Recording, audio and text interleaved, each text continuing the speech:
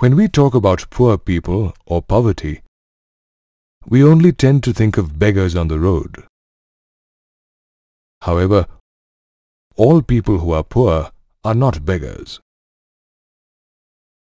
Poor people could be laborers, landless farm workers, daily wage earners, and children working at roadside food joints and tea stalls. Before we proceed, let us look at a definition of poverty. Poverty can be defined as the lack of common things like food, clothing, shelter, safe drinking water, medical care, and education, which determine the quality of life. Poverty is a worldwide challenge. However, the problem is more severe in India. Nearly 25% of our entire population lives in poverty. This means India has around 26 crore poor people, which is the largest for any country in the world. Not all people living in cities are rich, and not all people living in villages are poor. Poverty exists in both urban and rural India. There are certain things that are common in the life of poor people in urban and rural India. These include hunger and malnutrition, lack of proper housing and shelter. They cannot get health care in case of illness, and have no regular job and income.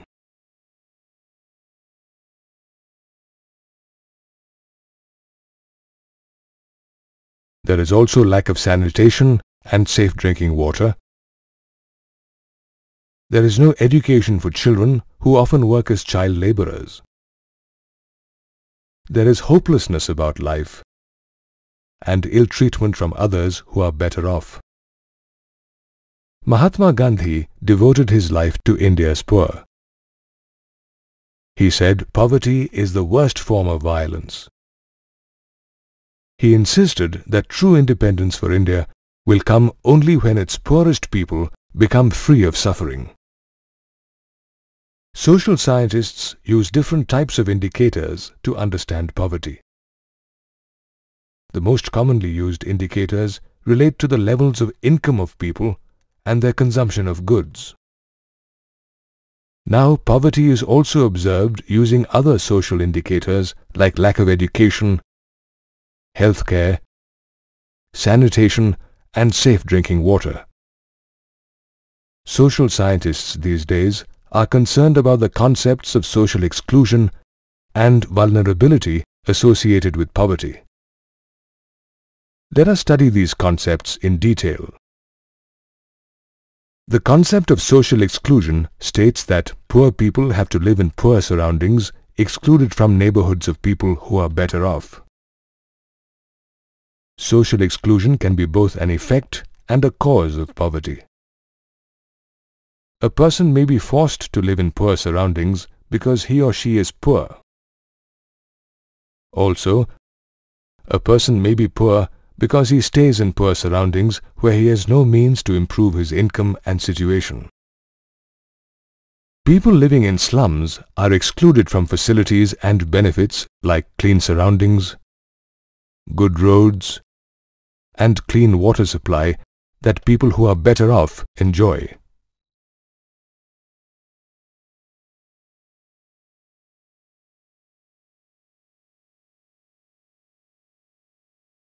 Social exclusion excludes people from equal opportunities of education, health care, employment, and general quality of life. Vulnerability is the measure of the probability of certain groups of people becoming poor or remaining poor in future. Vulnerability is determined by the availability of options for employment, education, and health care, etc. For example, landless farm laborers with limited options for education, health care, and employment are more vulnerable to remaining poor in the years to come in comparison with farmers who own land. Vulnerability is also determined by the ability of people to handle bad times and natural disasters like earthquakes, floods, and tsunamis.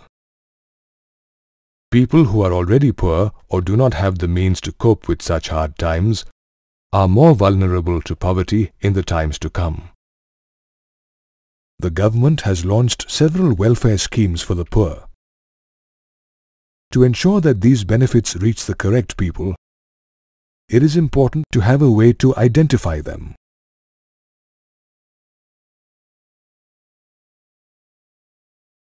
The poverty line is a commonly used way to identify the poor. It is a measure based on levels on income and consumption by people. The concept of poverty line is based on the fact that a person must have a minimum level of income and consumption to satisfy the basic needs of food, clothing, clean water, education, and healthcare. When the income or consumption of a person falls below this minimum level, the person is considered to be poor. Poverty exists in all countries of the world.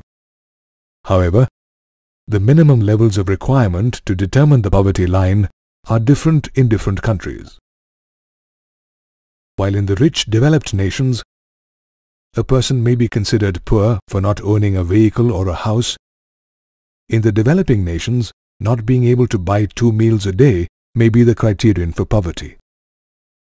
In India, the determination of the poverty line takes into consideration the minimum requirements of food, clothing, footwear, fuel, power, education, and healthcare for the subsistence of an individual. Food consists of many different types of items. So, how does one decide what is the minimum requirement of food? This is done by taking the minimum calorie requirement into consideration. In India, the minimum daily requirement is fixed at 2,400 calories per person in rural areas and 2,100 calories per person in urban areas. The difference in the daily calorie requirement in rural and urban areas is because people in rural areas do more physical labor and, therefore, need more calories.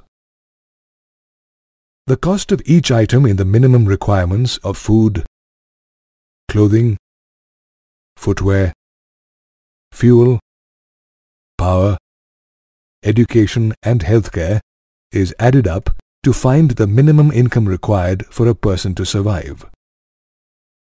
In the year 2000, the monthly poverty line income was fixed at 328 rupees per person in rural areas and 454 rupees per person in urban areas.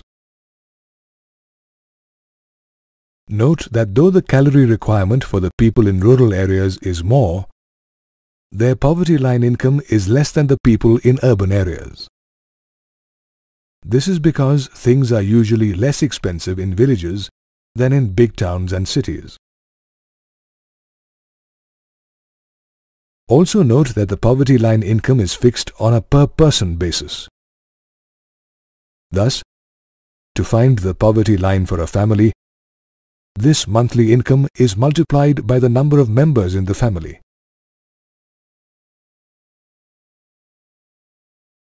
The poverty line is revised periodically to accommodate rising prices and the changing requirements of people. This work is done through nationwide surveys conducted by the National Sample Survey Organization. Poverty line income is different in different countries. However, to draw comparisons between nations, the World Bank uses the standard poverty line income of $1 per person per day in all the developing countries. The graph here shows the change in the percentage of population living under the poverty line in India from 1973 to 2000. the percentages have come down. Yet, the percentage of poor in rural areas continues to be higher than in urban areas. Here's another graph that shows the number of poor people living under the poverty line in India for the period 1973 to 2000. Observe that though the combined poverty ratio came down from 54.9 to 36% between 1973 and 1994, the total number of poor people in India remained almost unchanged. This is due to the poor economic growth in addition to the rise in India's population during the period. Some groups and communities are more vulnerable to poverty than others. Some of the groups most vulnerable to poverty are people belonging to the scheduled castes and tribes, casual laborers in urban areas, and landless farm laborers in rural areas. The graph here shows that 51 people out of every 100 people belonging to the scheduled tribes live below the poverty line. Similarly, 50 out of every 100 casual laborers in urban areas are poor. This figure is 47 and 43 for farm laborers and people belonging to the scheduled castes, respectively. All these figures are much higher than the national average, where 26 out of every 100 people live below the poverty line. The situation is worse for people belonging to more than one of these most vulnerable groups. For example, a landless farm laborer who belongs to a scheduled tribe is usually poorer than other farm laborers belonging to higher castes. The scheduled tribes continue to be the most vulnerable group, as studies show no decline in the poverty of these people. The other three groups, however, have shown some decline in poverty in the last decade. Even within a family, some people are more vulnerable and suffer more than the others due to poverty. These include the elderly, women, and children, especially girl children. These people receive the least amount of care and share in the limited resources of the family. One of the biggest social evils associated with poverty is negligence towards the girl child. Girls are often considered a liability and are not given the same nourishment or opportunities for education as the boys. Poverty is a problem in all the 28 states and 7 union territories of India. However, the poverty ratio, or the percentage of population living in poverty, is not uniform all over the country. It varies across different states, as you can see from the graph here. Orissa, with a poverty ratio of 47%, and Bihar, with a poverty ratio of 43%, are the two poorest states in India. Besides Orissa and Bihar, the poverty ratios in Madhya Pradesh, Assam, Tripura, and Uttar Pradesh are also much higher than the All India poverty ratio of 26.1. At the other end of the graph, the states of Haryana, Himachal Pradesh, Punjab, and Jammu and Kashmir, along with the Union Territory of Delhi, have the lowest poverty ratios in the country. Since the 1970s, there has been a general decline in the poverty ratios for all states in India. Here again, some states have done better than the others. In comparison with the poverty levels in the 1970s, the states that have shown the most significant decline in poverty are Jammu and Kashmir, Punjab, Haryana, Gujarat, West Bengal, Andhra Pradesh, Tamil Nadu, and Kerala.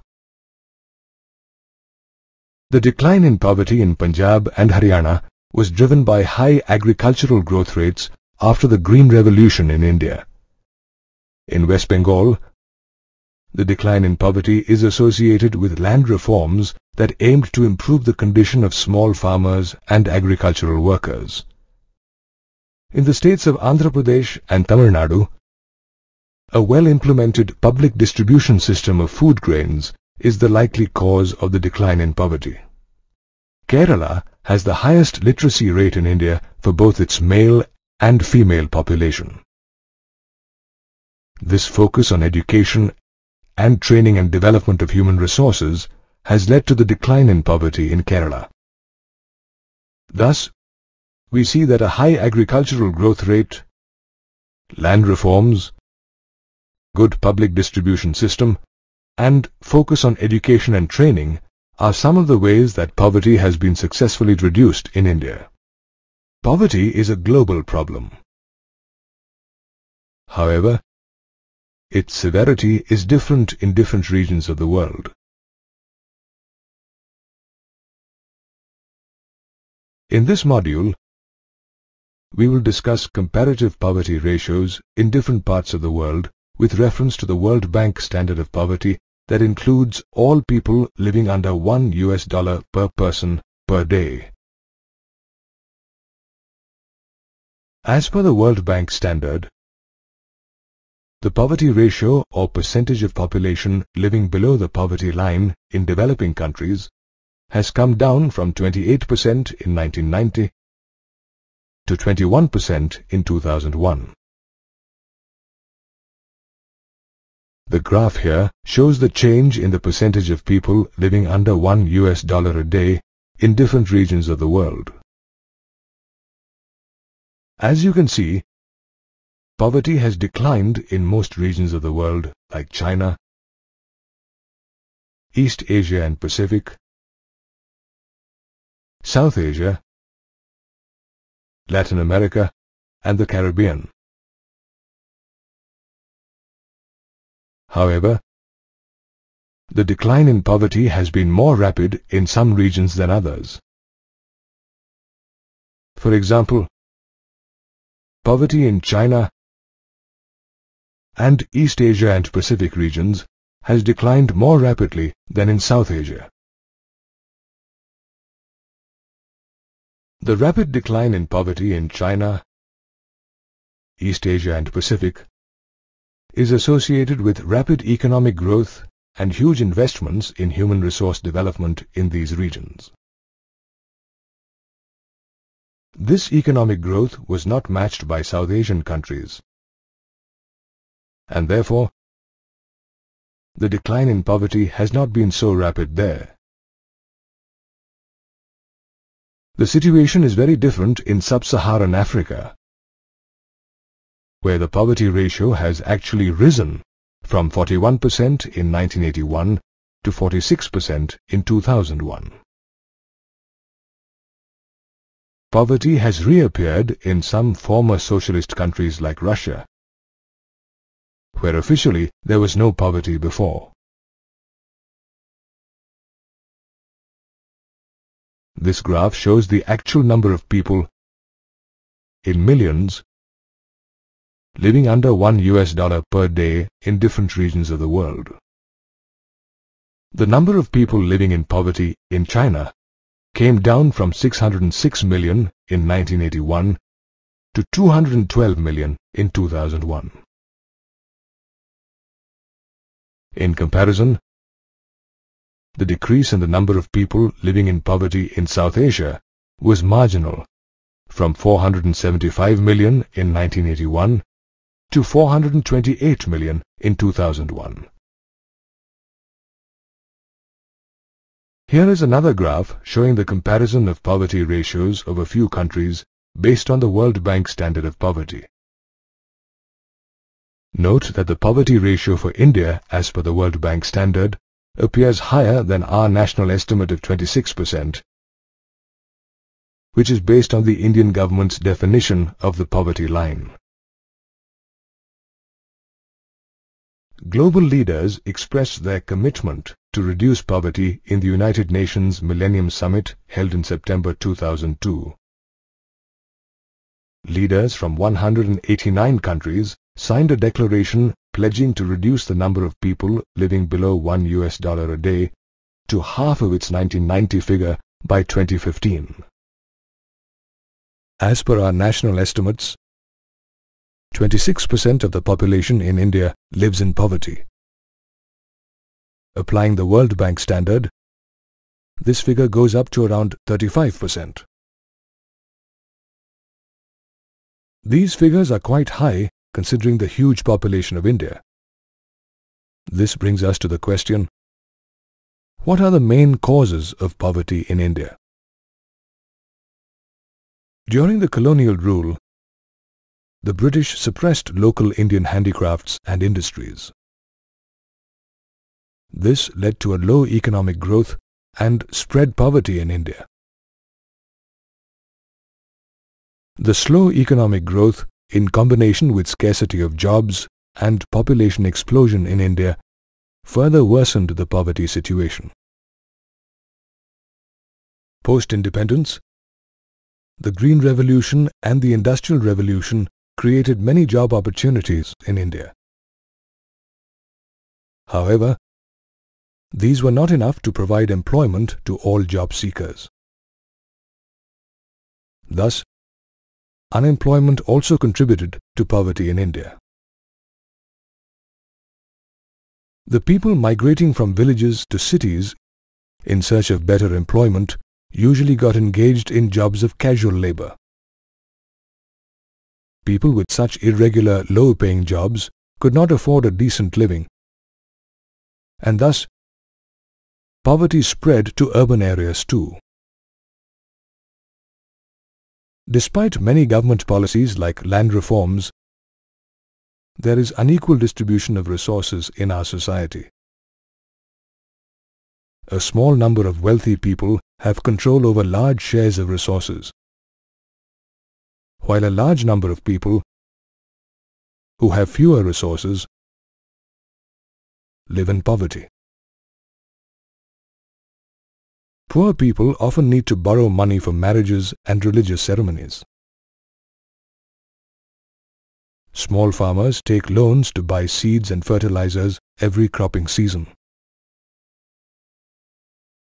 This debt is usually taken from money lenders at high rates of interest and is a major reason for poverty in rural areas. Thus, the main causes of poverty in India are low economic growth during the colonial rule, population explosion, lack of job opportunities, irregular low-paying employment, inequitable distribution of resources, and indebtedness. Anti-poverty measures taken by the Indian government are based on two main objectives: increasing economic growth in the country and launching anti-poverty programs for specific groups of people. Economic growth provides more resources and opportunities for human resource development like education, training, and healthcare. All this results in reduction of poverty. This graph clearly shows the link between the increase in the growth rate of the economy and the decrease in the poverty ratio in India. However, economic growth plays only a limited role in the reduction of poverty. This is because the benefits of economic growth do not reach the poor directly. As a result, the growth in the agricultural sector, which employs the largest number of people in India, has been much below expectation. The Government of India has launched several anti-poverty programs for specific groups of people. Let us learn more about some of them aimed at reducing rural poverty. A lasting solution to poverty is to enable the poor to become self-reliant. This is why several government schemes like the Prime Minister Rozgar Yojana, Rural Employment Guarantee Program, and Swarna Jayanti Gram Swarozgar Yojana are aimed at generating self-employment opportunities in rural areas. The Prime Minister Rozgar Yojana was launched in 1993 to create self-employment opportunities for educated, unemployed youths in rural areas and small towns. This program assists such people in setting up small industries and business. The Rural Employment Guarantee Program, launched in 1995, also aims to generate self-employment opportunities in rural areas and small towns. The Swarna Jayanti Gram Swarozgar Yojana, started in 1999, aims at organizing poor families into self-help groups and providing them bank loans and government subsidies to start small businesses and industries. The Antyodaya Anna Yojana was started in 2000 to provide food grains to poor families at subsidized rates. This scheme provides 35 kilograms of wheat or rice per month to families living below the poverty line through the public distribution system. The National Food for Work program was launched in 2004 in the 150 most backward districts of the country. This program provides employment to all unskilled people willing to do manual labor in return for wages in the form of food grains. The National Rural Employment Guarantee Act was passed in 2005. This act provides assured employment of 100 days per year to every household in rural areas. 1/3 of these jobs are reserved for women. A person not provided employment within 15 days of registering under the National Rural Employment Guarantee Act is entitled to a daily unemployment allowance. The central and state governments have set up national and state employment guarantee funds for this purpose. Though the anti-poverty programs have benefited many, the overlapping of schemes and poor monitoring and implementation have prevented the benefits from reaching all the deserving poor. The traditional definition associates poverty only with the lack of income, food or clothing. This definition is now changing. Today, social scientists talk of human poverty that extends beyond the traditional definition of poverty to include lack of housing, education, healthcare, job security, and lack of equal opportunities or dignity due to discrimination based on caste, color, or gender. Providing minimum necessary income is comparatively easy.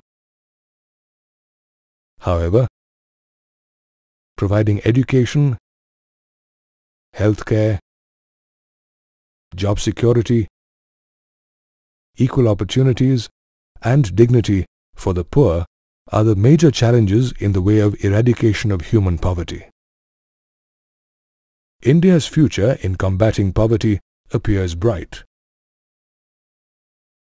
Rising economic growth, falling population growth rate, radical schemes for free elementary education for all, and empowerment of women and the weaker sections of society should result in an appreciable reduction of poverty in the years to come.